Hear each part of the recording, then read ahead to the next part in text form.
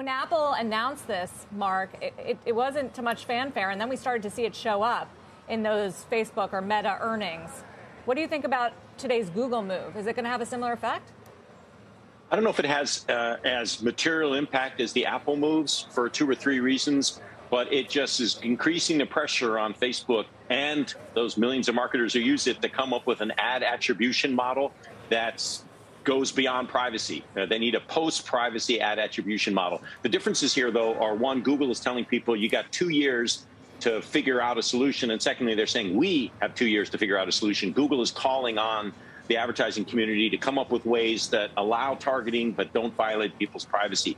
Apple, on the other hand, gave people a year and didn't invite any input. So I think the risk isn't as great with this this turn, but the overall pressure is there. Facebook has got to find a post-privacy ad attribution model. My guess is that they will be able to do it. There's too much at stake for them not to do it, and they have the resources to do it, but that's the challenge.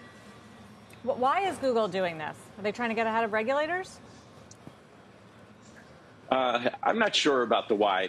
Sarah, that sounds like a reasonable interpretation, and it could also just be responding to popular demand.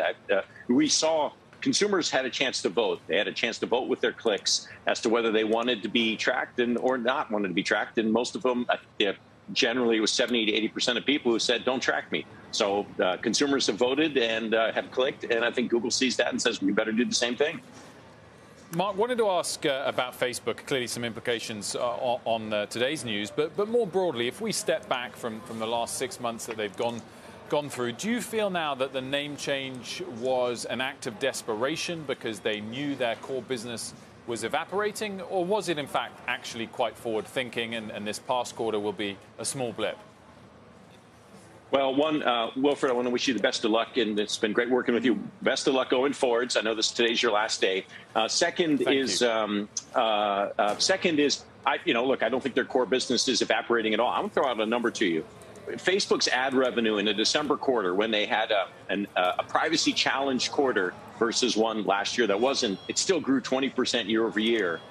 That's pretty good growth on an enormous amount of scale. I think Facebook can still maintain premium growth rates. They've got 3 challenges. They've got to address these ESG regulatory risks. That's one of the challenges from an investor's perspective. They've got to address this post-privacy. Can they come up with a post-privacy ad attribution model? I think they can. They got to prove it, though. And third, can they fend off TikTok?